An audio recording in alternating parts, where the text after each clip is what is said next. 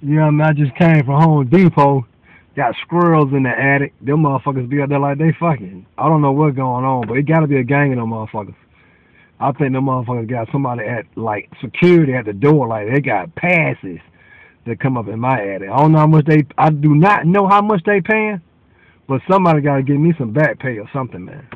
So I'm at Home Depot looking for something to kill the squirrels. The guy was like, "You want to kill them?" I'm like, "Yeah, they're in my attic." He was like, "Why would you kill them?" I'm like, "Why would they just be in my attic? Them motherfuckers bust more nuts than I do on a daily basis. You can't be doing that shit in my house. They don't pay no bills, man. Just squirrels and nuts. Just you hear nut busting all night long for free. Nigga, I pay bills around this motherfucker. Y'all gotta go. Shit.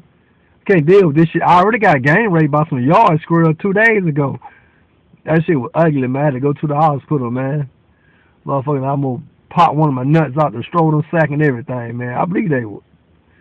I don't know, man. I think those some I don't know, man. I need a hug.